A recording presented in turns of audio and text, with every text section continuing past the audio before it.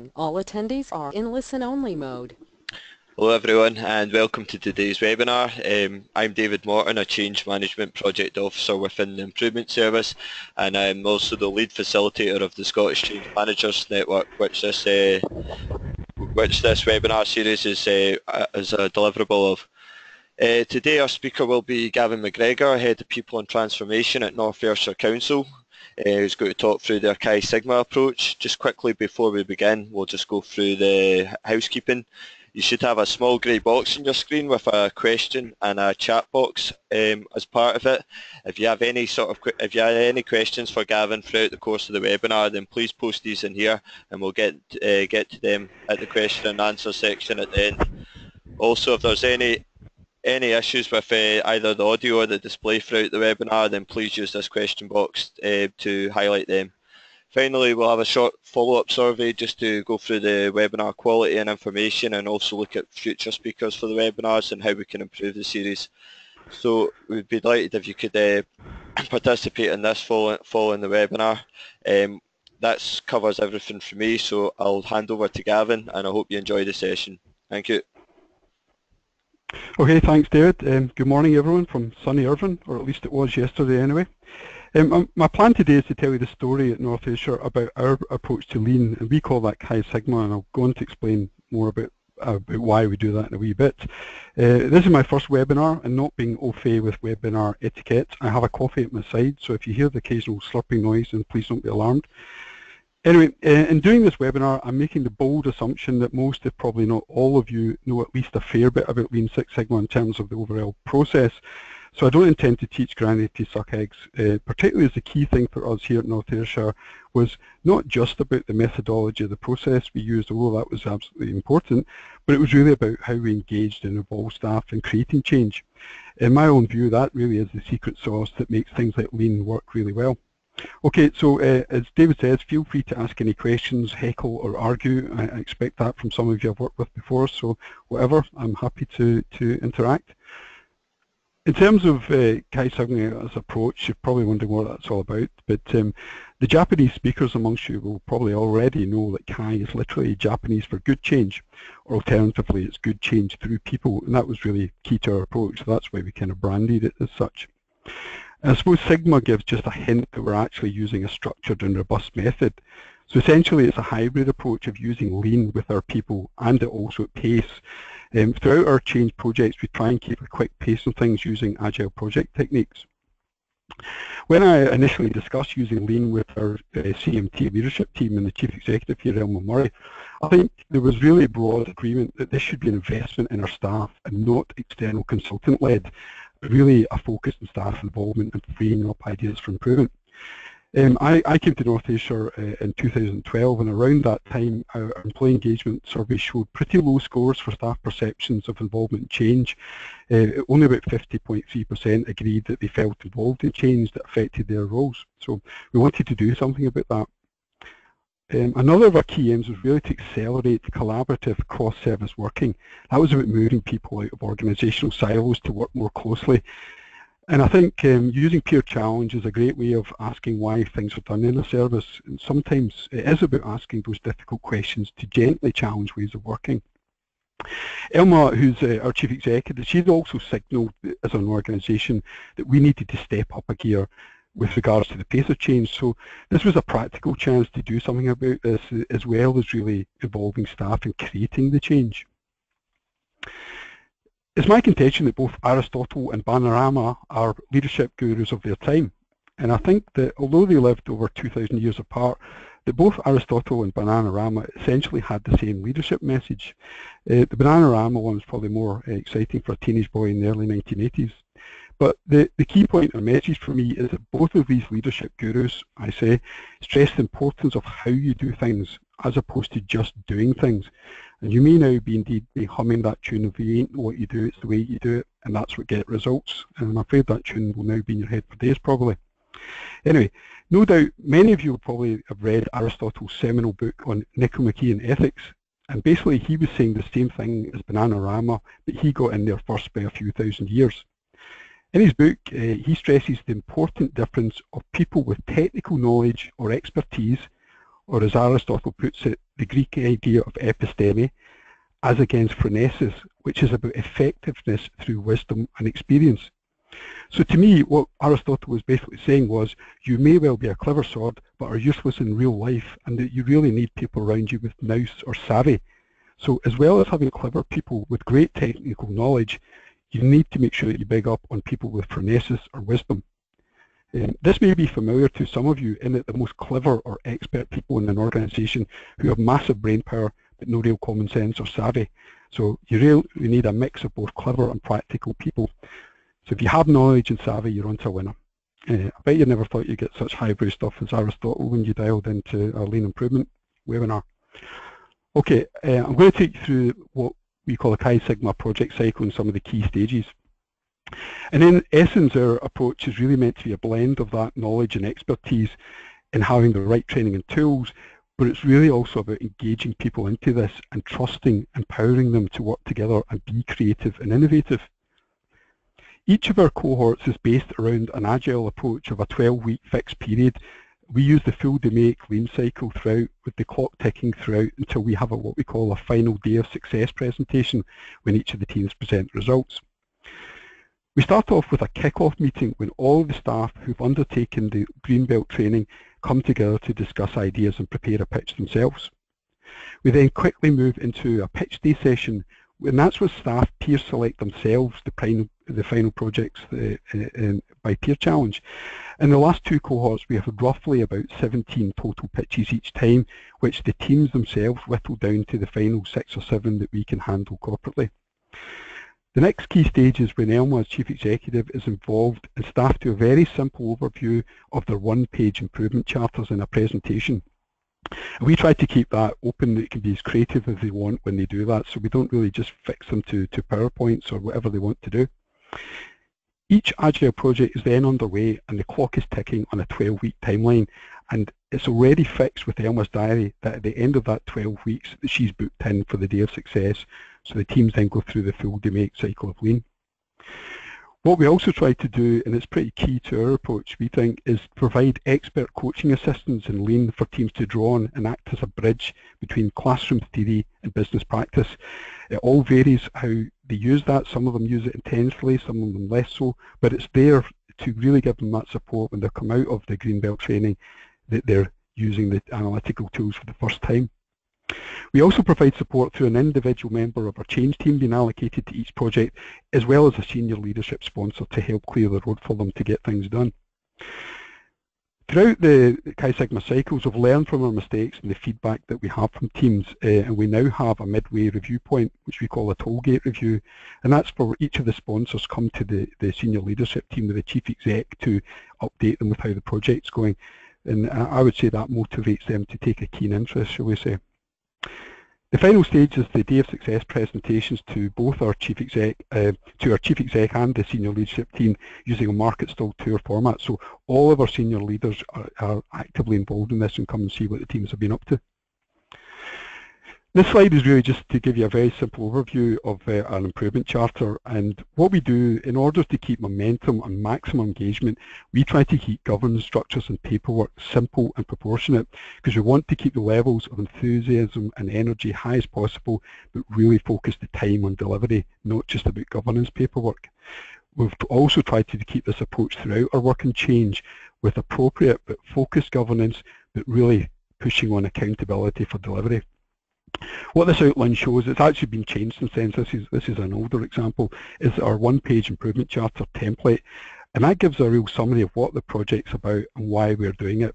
And I think if you can't get thinking right to explain the project on a page, then it's likely to be problematic. So for us, keeping it simple really helps a lot. So the project on a page is presented to Elma's Chief Executive by each team at the start of the Chi Sigma cycle. This is the scoring metrics that the teams peer pitch on, just to give them a sort of simple mechanism to whittle down the projects, and they rank projects using this down to the capacity that we can actually support. And as I say, we've changed this over time and in the light of experience, and particularly because I made a boo-boo right at the start. We had one fantastic pitch from Children's Service that didn't make the final selection, as the benefits were mainly reputational or more soft benefits, So as we've got more experience, we've had to change and refine things. So feedback and wash-up days, as we call them, is a big part of learning from where we've got things wrong. I really like this cartoon because it gets across that point that it's not just about process bureaucracy, but it should be about engaging and involving staff in change. And for me, it's about don't choke the goodwill through making this a paper trail of bureaucracy. The balance is really to try and keep pace, buy-in and enjoyment. And for me, it should be challenging and tight time frame, but it should also be enjoyable. And hopefully you get that word of mouth effect where success breeds success and people want to do this. We've actually had things I've been quite amazed by in terms of employees coming off their holidays to do that pitch to Elmwood's Chief Executive. And I'm talking about frontline staff who've never done formal presentations before. So it's something quite new. I've used Lean throughout my career in private and public sector organisations with varying degrees of success, to be honest. But I now firmly believe that staff engagement involvement in Lean should be right at the heart of the approach. My role in Chi Sigma at North Ayrshire now is really minimal, other than providing space and support for staff to do great things themselves. And I think by doing that, they will always achieve more than you ever expect. The point of this photo is really to represent that our approach to Lean through Chi Sigma is about getting people to work together that you might not necessarily expect to be working together to achieve a common goal. And you're probably wondering that cat and dog look a bit stretched, but that's because I couldn't scale this photo properly. They're not actually like a sausage cat or dog. Right, okay, the structure of the Agile approach around the 12 weeks. So we very deliberately use that structure to keep that focus on pace and delivery. But in doing so, we do recognise that people are still really busy in day jobs, spinning the plates to keep the day-to-day operations running. But what we have found is that having a specific deadline with staff, knowing that in 12 weeks' time the Chief Executive is going to be in front of them, acts as a real incentive, shall we say, or I'd describe as a positive pressure. Using an Agile approach for us is about bringing pace, but also structure to how we deliver change. At the start of doing this, I have to be honest, there were very mixed views about the challenge of doing Lean projects as well as a busy day job within a 12-week period. But on balance, staff now strongly support this, and we've given the signal as a senior management team to support to that, to try and help clear the road a bit so that staff have the capacity and some time for improvement work. Otherwise, they would be in that catch-22 of spending their day-to-day time soaked up on cumbersome processes. This cartoon is really about getting the why we use Agile in North Ayrshire. And for me, it's not waiting endlessly for perfection, but you can deliver real customer value in chunks or sprints. And that's really about a good enough approach to delivery. So as the slide shows, instead of a long wait until the car is built, there's value for the customers delivered through a series of iterative improvements that give the customer something that they can actually practically use. So instead of waiting years to build a cathedral of perfection, the idea for us is to build a bungalow, then another bungalow, then another one through a series of improvements that deliver value over time.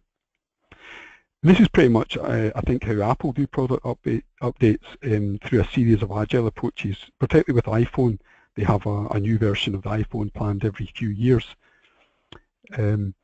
And you can hopefully see from this slide, the evolution of the iPhone, that Apple deliberately have that series of releases with a short time cycle between them and adding in some new refinement or functionality. I think that Apple call this approach their TikTok approach, so it's quick releases with that gradual refinement and changes as new models are released constantly. So it's not waiting to perfection, they actually purposely do a quick release with some new additions.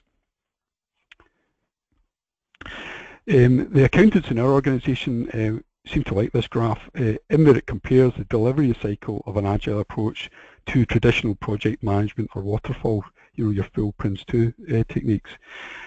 What this shows to me is there's a far quicker return on investment by chunking projects down to a series of quick wins. I know it says dollars on this example, but it's the same principle. I mean, how often have you been involved personally in long-term formal projects with scope drift, delay, and delivery always over the next hill? Of course, there will still be many projects where they do require that formal waterfall approach, but I think for many change projects, particularly in local government, an Agile approach can really work and speed delivery cycles up.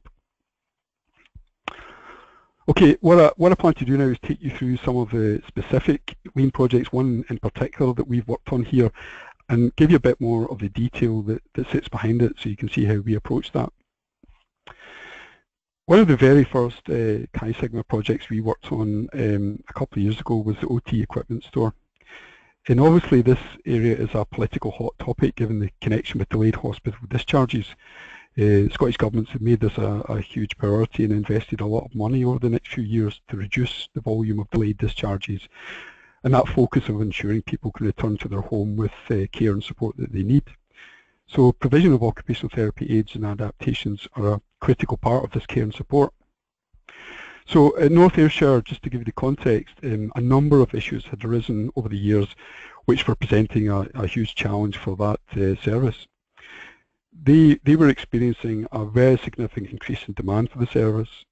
Over the 2 years up to 2014, it increased by over 48% in demand, and also with the national population trends indicating that would only get worse. There was also an increase in the range of equipment being distributed from the service, but combined with a reduction in staffing within the OT store. So they only were down to one technician and one storekeeper. So what could possibly go wrong? Increased demand, complexity and less resources. Well, the answer was that there was increasing customer dissatisfaction with the quality of the service and consequently the reputational risk to North Ayrshire Council. It was therefore important to us that we should fix the process to not only ensure it was fit for purpose but make it fit for the future.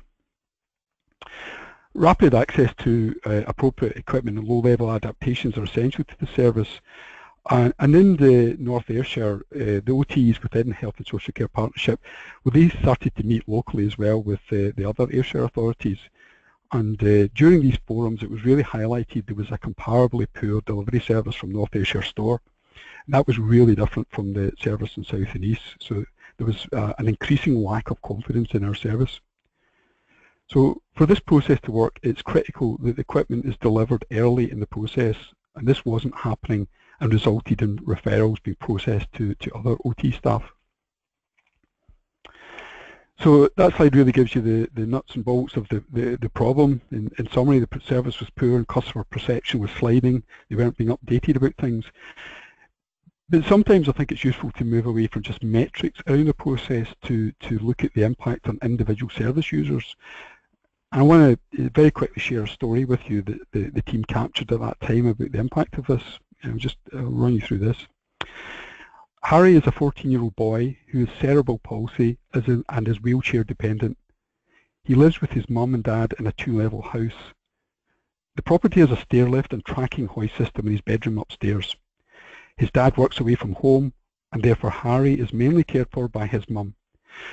Mum was experiencing difficulty with transfers downstairs when he returned home from school.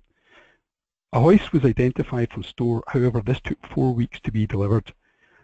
This resulted in Harry's mum struggling to cope and she requested home care. A significant amount of time was required contacting the store and mum. The hoist was finally delivered and one of the staff spent time with the mum supporting her through this, but Harry was quite distressed throughout the process.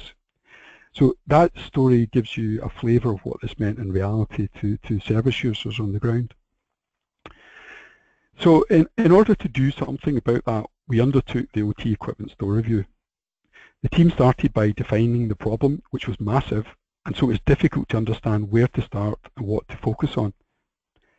What helped the team throughout was the voice of the customer, and having that voice as king throughout the project was invaluable. There were extensive discussions with the OTs to gain an understanding of what was critical to both the internal customers and the end user customers. The team used various tools to help define the problem and give them a structure to work with to start to narrow down the focus of the project. The team used tools including an affinity diagram to start to make sense of the myriad of information, but also working up a SIPOC diagram, suppliers inputs, process outputs, customers, etc., so that we were able to gain insights to the current state. Also defining what was in and out of frame of the project proved to be very useful. The problems at the equipment store were so large to be fixed in one go. With the available resources and the time given, we really had to have a focus on what was doable. And in the end, the team had more out of scope than was actually in. But what was in scope was having the biggest impact on that service being provided and what mattered most to the customers. Having worked through the various lean tools, what resulted was a tight definition of the problem and why it was so important to our customers. And a shared understanding of what we were tackling across the team was important. The team was actually made up of green belts from right across the council, with reps from education, building services and finance, as well as within social services. So the team was starting from a very low level in terms of knowledge and understanding about the process. This meant that in some ways the start was quite slow, but ultimately it was a real strength. Importantly, there was independent challenge and clear thinking. There were a few times when someone would ask, why do you do that, which brought everyone up short, but it was really simple and effective. The moment of truth came when the existing OT store staff began to see for themselves how many roadblocks they'd created in the system. For example, there was a high number of process steps involved in making phone calls to customers to arrange for stock delivery, and this resulted in many waiting points or loopbacks within the system. The geography of the process also emerged with staff working across 2 rooms, and this seemed to build in further complication. The moment of truth initially led to discomfort, particularly among the store staff, and they felt a bit embarrassed and anxious about what the obvious need to change would mean for them personally. The project team worked with the store's management to provide reassurance about the positive impact that the changes would have on customers and on the reputation of the store's team. And importantly, they were also reminded of the important role they would have in coming up with and testing the solution. The need to keep the team working constructively and positively led them to prioritise the importance of having regular team meetings. At the end of each important stage, a review was held, and this ensured that all members of the team were informed of the progress of the project to date and also gave opportunity for challenge and reflection, and gained agreement from everyone that it was okay to move on to the next stage. These meetings were held initially on a fortnightly basis, but latterly became weekly and then moved to daily sessions. And this was obviously a significant time investment for everyone, but it was considered invaluable, and staff referred to them as storyboard meetings. So next the team went down to the store and started reviewing the processed orders. They took a random sample. You can see the photographs here that tracking this is just the sheets they used in the wall to lay out the process. So they took a random sample of 102 orders that had been processed and looked at the performance.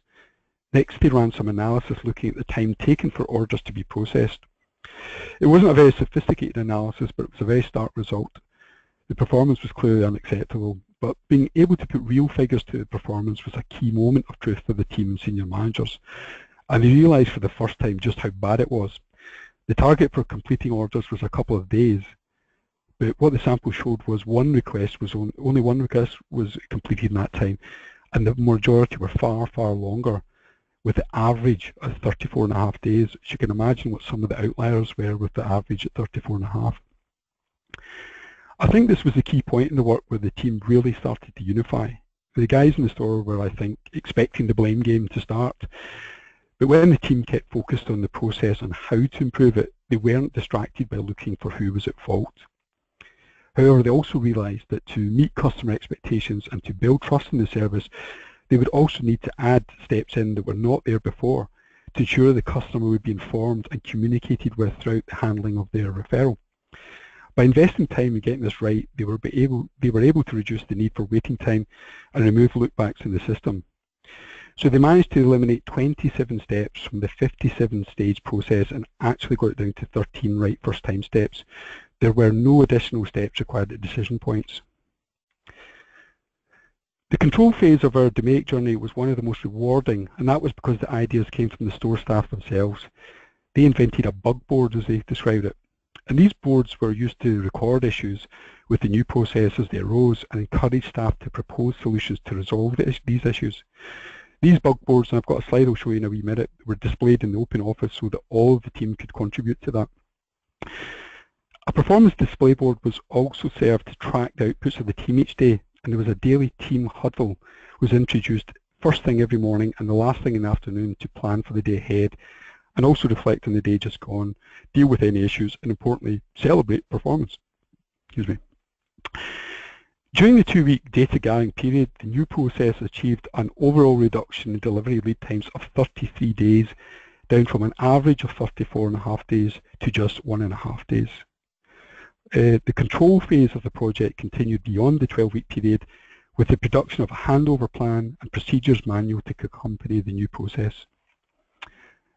And that's just a photograph of the bug boards that the staff used each day. So in terms of results, there's a slide showing a summary of the results metrics on the OT project. But going back to the story of individuals such as Harry, I sort of want to use a flip side story from another case after they'd done the improvements. Excuse me. Mrs. Jones, who was 43 years old, was in hospital with a diagnosis of advanced motor neuron disease. The assessment by the hospital staff was that she required admission to care. Mrs. Jones wasn't able to communicate clearly, but could indicate her wishes, and her family wanted her to return home. The hospital was a bit resistant to this. However, the social worker and OT staff worked to identify the equipment needs and care package. A bed, hoisting equipment, showering and toileting equipment were requested as a priority. This equipment was delivered within 24 hours, and the lady returned home with a care package. She's delighted to be at home now with her budgies, her TV, and her family visit on a regular basis. So, as well as the need for quantifiable improvement metrics around lean projects, I think it's also really important to consider and reflect on what the softer benefits might have been. As in the case of the OT equipment store project, these were equally as important, I would say. And that was around reputational gains, such as improved trust and confidence in the service, but also the feedback from customers about the scale of the improvement. And that was a real significant morale booster for staff, especially as they'd come from a situation which must have been pretty frustrating and downheartening. Okay, at the end of each 12-week Chi Sigma project cycle, we build in what we call a day of success, and this really acts as the results delivery point, but it's meant to be fun again. And you can see there some of the photos from the day of success. It's very much staff-led, but it involves Elma's chief executive and the whole of the CMT senior leadership team on a market stall tour. And staff are free to present results however and creatively as they want. We just let them do what they want to do. And we've seen a complete variety of ways that they've got across how they've done the project, the results, including a Benny Hill style video. And one thing I particularly enjoyed was the full cinema experience with that Pearl and Dean theme song, Popcorn in the Works, but it's getting across the important message in a bit of a fun way.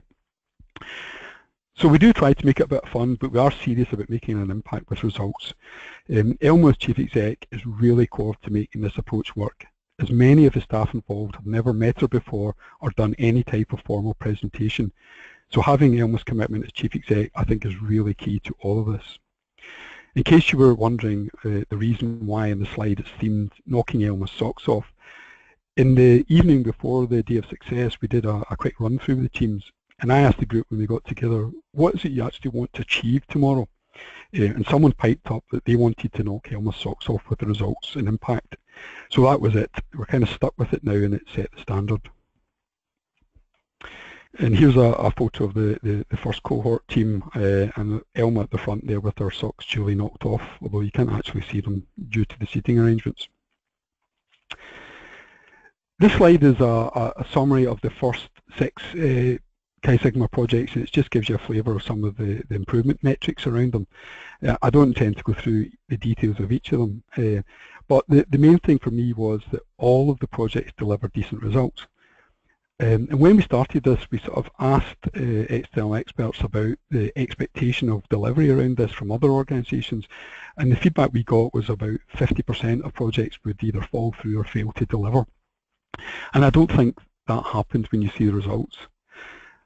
My own theory about why that kind of happened is that in North Ayrshire, 77% of our staff live locally, so both they, their families and their relatives are using services locally, and they genuinely care about service delivery, and they themselves took the opportunity to skill up and do something themselves to improve things. So that investment internally is a real key part of this. I also think that the format and structure of a 12-week countdown, the availability of expert coaching during projects, and positive pressure of peers challenge in a mixed team really helps keep teams on course to that delivery.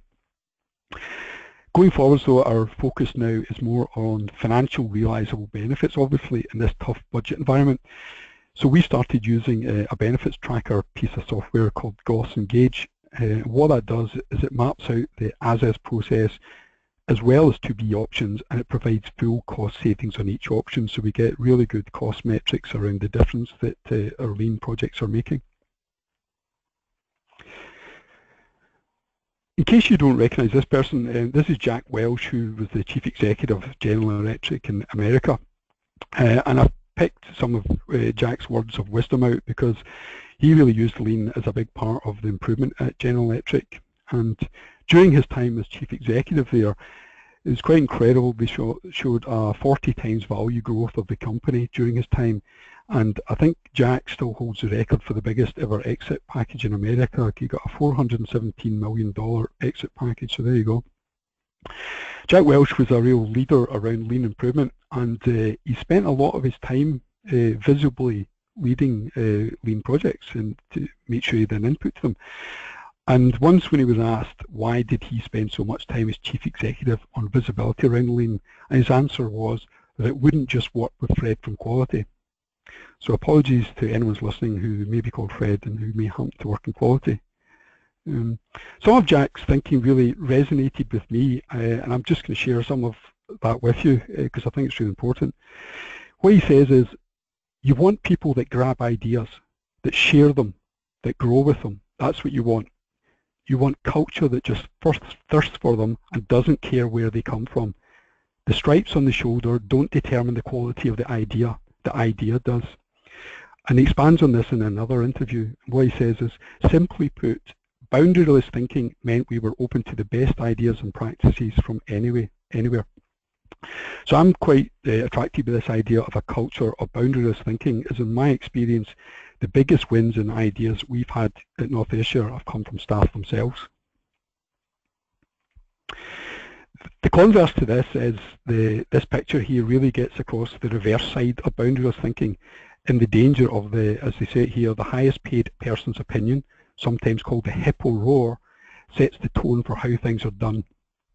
Or perhaps it should really be called the hippo roar, as sometimes the full name for it is the highest paid person in the organisation's opinion, but that an acronym doesn't work quite so well.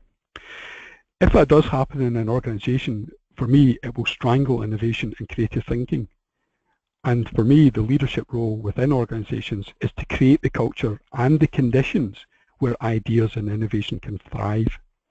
So remember Jack's boundaryless ideas thinking.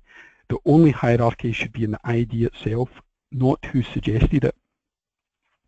I put this up because it was just reflecting when I started this presentation, it was about impact and involving staff, and one of our aims was to increase employee involvement and participation in change. We've actually had some update figures since December 2015 that show further improvement, and as an organisation we've still got a long way to boundaryless thinking, but we think we're on the right track in how we involve staff in change. In summary, it's important to reflect because we've changed things as we've gone. We certainly didn't get it right first time, and we've listened to our staff and revised and refreshed as we've done various cohorts. After each Chi Sigma round, well, we have what we call a wash-up meeting with all of the teams that have been involved to learn and refine and improve as we go. And this is a very important part of our approach, as we have made a few boo-boos at the start and changed tack as we learn things, such as the evaluation criteria. Some of that feedback, for example, was that some of our senior champions were also kindly described as variable, which really was a euphemism for absent. So Elma has now built in what the midway tollgate review, where that senior manager sponsor comes to the CMT and gives a short update on progress and is tested on their knowledge and the support they're giving around the project. What staff did say about the feedback about what worked well was having Elma as the Chief Exec closely involved throughout was really important, and staff said that they felt that that meant their work was valued and that it was important. It was also important that we had the right training and further support for them to take that theory into practice, and also having a mix of teams for peer challenge and keeping that fast pace on projects. One of the things we didn't get right as well was the first cohorts was we didn't capture the stories well enough and communicate them throughout the organisation. There was a lot of staff interest after the first cohort, and particularly Elma at various leadership conferences, etc., started to mention Lean, and staff were asking, well, what's that all about? So now what we do is we capture the projects and video stories, and we put these on our intranet. We also have a YouTube channel at North Ayrshire. You can see some of the Chi Sigma videos there. There's a really good summary one that's about 3.5 minutes.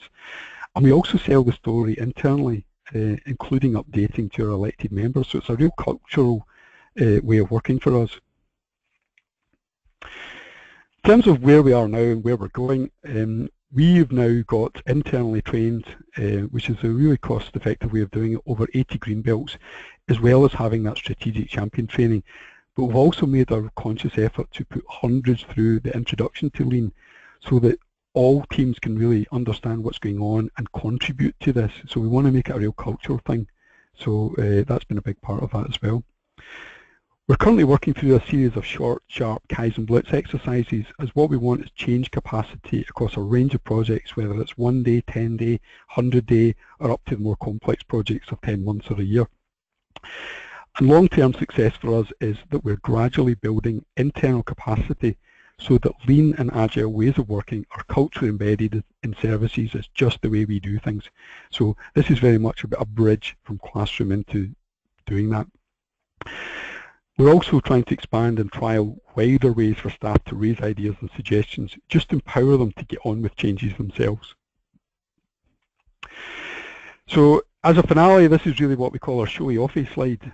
I'm very proud of the team I've got, especially as during 2015 we won 5 national awards, including the Scottish Business Excellence Award for Lean, the HR Network Awards for Best Workplace and Employee Engagement Award of the Year, the Guardian Newspaper Award for Organisational Culture, as well as the Personnel Today Award for Excellence in Public Service HR. And what was particularly pleasing to me was that purposely virtually all these awards were in direct competition with large commercial private sector organisations. So we did make a point of testing what we've been doing against large companies to see if it matched up. This slide is really when we let our hair down a bit. This photo is from the HR Network Awards last year. If any of you were there, it was a fantastic night. And that's my team. From the left to right is Fiona, myself, Jackie and Ainsley. Graham, who leads the change team, just joined the team later, but frankly he would have spoiled that photo, so he wasn't in it. I really liked this photo until I was told by someone the other day that I reminded them of Bosley from Charlie's Angels, but I remember him as the fat guy from Charlie's Angels. But my team do seem to run very well in Prosecco. So that's really all I've got to say. I hope you gives you a sense of the approach we've used, which is really combining the investment in training and the skills, but also it's the way that it gets done. I think that's really the secret sauce of doing that. So many thanks for listening today, and I'm going to hand back to David, and I think there might be some questions. Thank you very much, Gavin. Have we just used the box on the drop-down menu, just a small grey box on your screen just to ask questions, and also indicate if you've got access to a microphone while you do that. Our first question is, how many of the North Ayrshire Council projects are completed in 12 weeks? We've only had one that's gone beyond that.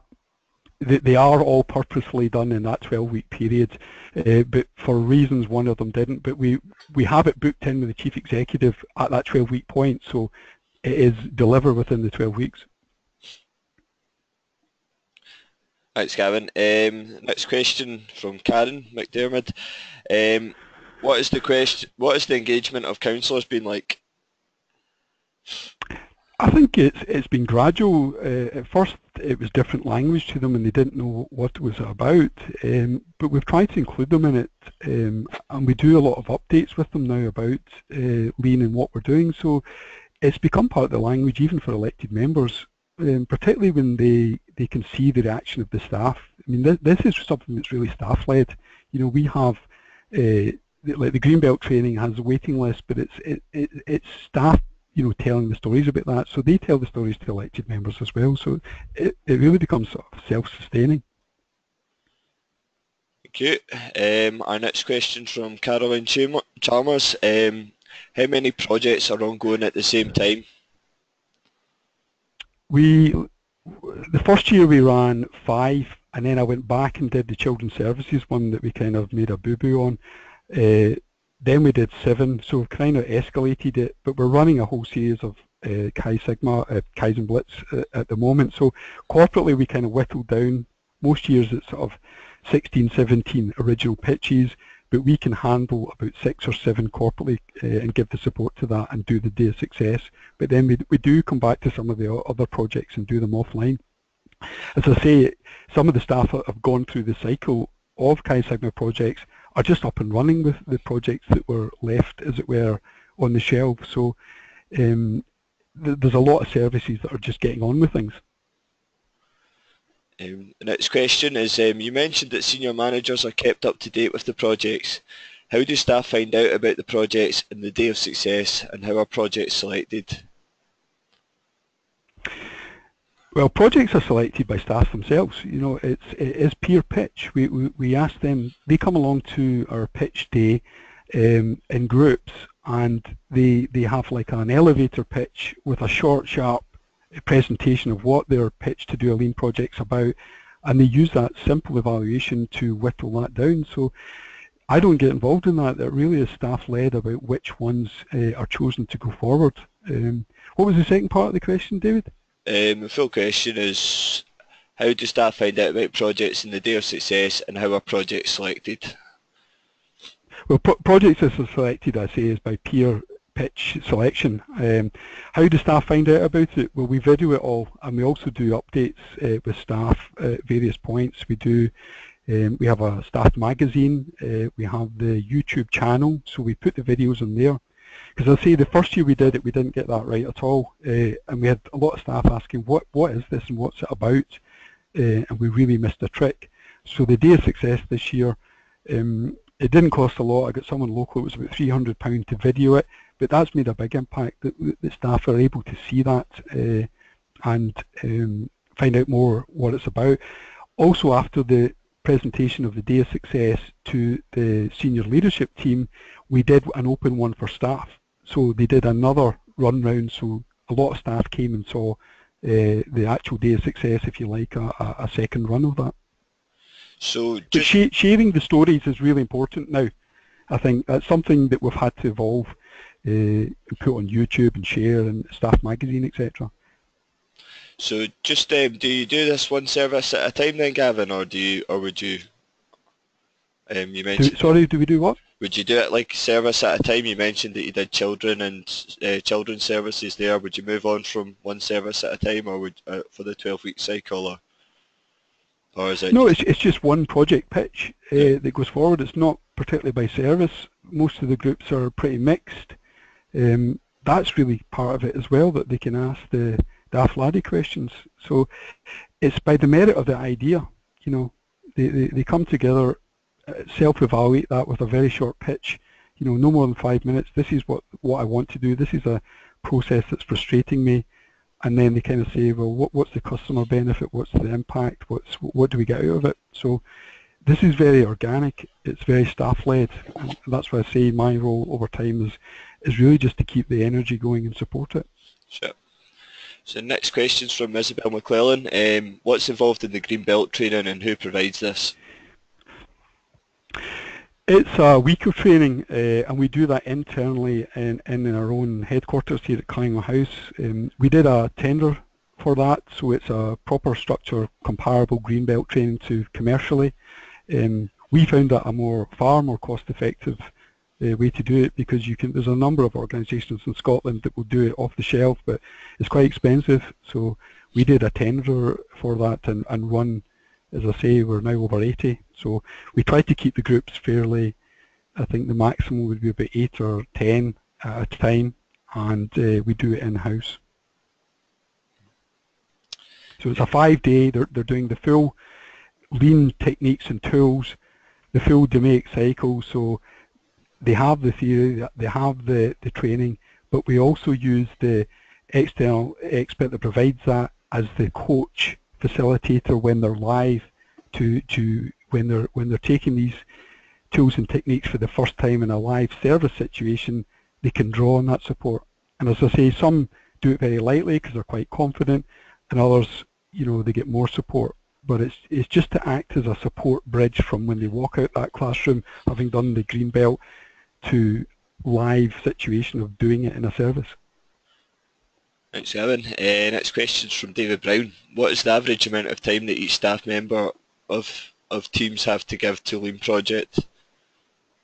Oh, totally varies. Totally varies. So, I mean, even within teams, some of them naturally, inevitably, are doing far more than others.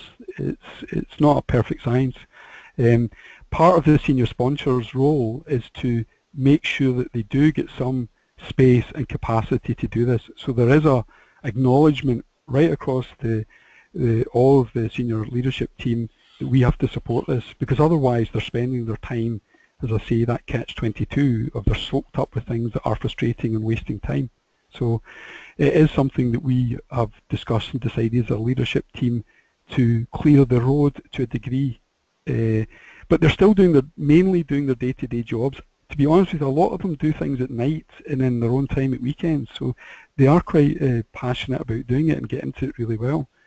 But they have a senior sponsor, and that's why Elma started the midpoint one, just to make sure they were doing that role, because some of them didn't, they were absent. Some of them were great, and that's why they said it was variable. So there is a prod point midway that Elma's quite good at saying, are you giving the right support, are you giving the space, how are they getting on? So there is a checkpoint that they have the space to do this. So the next question from Kate Lackey sort of links to the last one from Isabel. How did you prioritise who to train first for Greenbelt training? We didn't. It was a bit random, to be honest with you, until we started to get into the projects and we realised we had gap areas. So we did catch up to make sure that we had capacity in all of our directorates, because some of them hadn't been involved in it in the first cycle, the first cohort, but when they started to hear the impact, and particularly when their senior leaders came and saw the presentations, they wanted this. So we have very good coverage now across directorates, but we purposely make sure we've got capacity right across education, health and social care partnership, all the main directorates, so they can tap into that. Thanks, Gavin. How did you this one's from Paul Whitham, how did you originally introduce Lean to any North Ayrshire Council senior executives and members to get buy-in? I first introduced it because I've had probably a bit of a haphazard career doing different things between private sector and public sector, but mostly change. I'd used Lean in a private sector setting way back in the late 90s when I worked at Edinburgh Airport as an operational manager. When I came to my role at North Ayrshire Council, one of the things I wanted to do, I was head of HR and OD, was to integrate our HR resources team with the payroll team, and I wanted to use a Lean approach to do that. And we just didn't have Lean capacity in-house. In fact, it was really like a different language. So I used it within my own service area, a Lean approach, to make changes, and when people saw the impact, it kind of gets momentum.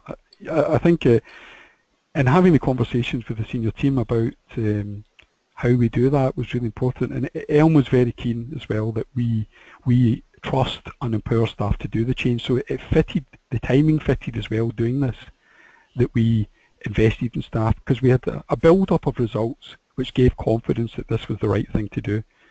And that's why when we did, after we'd done the first big cohort, and you could see the results from the slide that I gave you, it became self-sustaining. People were attracted to it. We don't have to push it. It's something that's very much staff-led, that they want to do. They speak to their colleagues, they want to do the training, and a lot of people want to do something about processes that have been bugging the life out of them for years. Thanks, Gavin. The next question's, how do you evaluate any key questions? How do I what? How do you evaluate, and imagine its impact of projects, etc. you have any key questions that you would regularly use?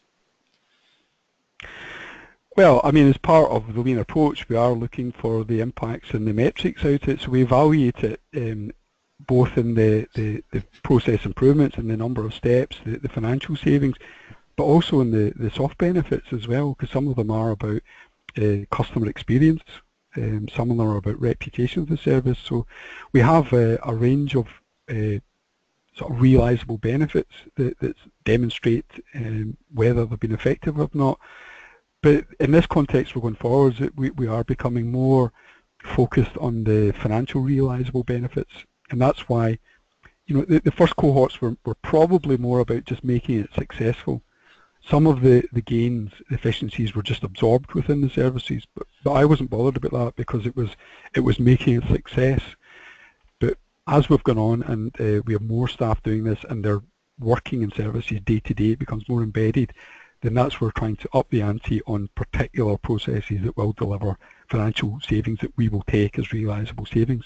So we've trialled out the GOS Engage software, which gives that very clear metrics when we map out the current process, the as-is, and then we look at the to-be options, and we can get some really good, clear cost metrics. So that's just where we're at the moment, that we're really trying to do things that will save us money. Our next question is back to David Brown. What was the name of the financial benefits tracker software that you use? GOS Engage. I mean, I can send you a link to you, David, if you want. We just sort of trialled it recently, and we've used it in a number of directorates, particularly Place Directorate, when they've been doing a lot of projects, and it works really well as a discussion tool when they're mapping it out. So it's not just a sort of behind-the-scenes technical tool, and it also gives you the clear cost metrics, because you can put in all the process steps, the timing, the staff grades and costs, etc., and it gives you a clear overview. But it's a pretty good tool. It's not that expensive, but it's becoming more and more important to us because it gives you the clear steer on financial gains. Thanks. And just our final question for today is back to Karen McDermott, who's wondering if you can come to Inverness on the 20th of September to present to the redesign board. I've no idea. I can't see my diary. Okay, I'm happy to have conversations with people. We've had a number of organisations come and have conversations with them. We had the Falkirk Council sharing ideas. It's more a conversation because there's different ways of doing this, and you know, this is just our approach. It works for us because it's a cultural fit. You need the right leadership for this. You know, Elma is our secret sauce. You know, I don't think it's kind of like Jack Welsh. Would it work as well without her? Probably not, but she is a big part of it. But it's a cultural way of working for us that really has had an impact. Okay, thank you very much, Gavin. That seems to be all the questions for now.